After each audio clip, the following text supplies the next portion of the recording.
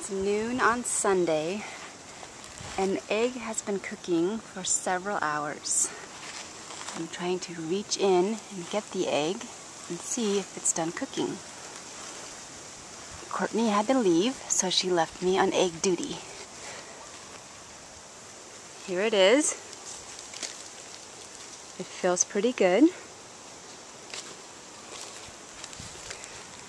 It's very hot. I'm gonna shake it, see how it feels. Whoa, that's a good way to crack it.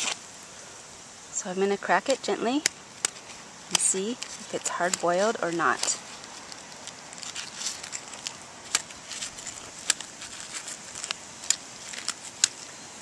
Nope, it is partially cooked, definitely edible, but not quite hard-boiled.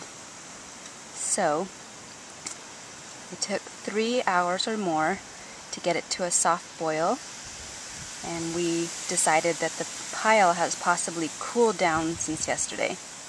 But nonetheless, it's very hot, and if you want to cook an egg in your compost pile, this is how you do it.